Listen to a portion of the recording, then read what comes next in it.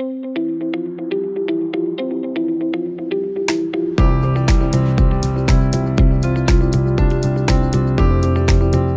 want to invite you, please join us at Konza. As Kenyans, as diasporas, you've heard diaspora is power. We actually provided an opportunity for Kenyans, the diasporas, to have roots in Konza Technopolis. We've also agreed that we'll be able to provide parcel allocation to the State Department of Diaspora Affairs to establish a Kenya Diaspora Center.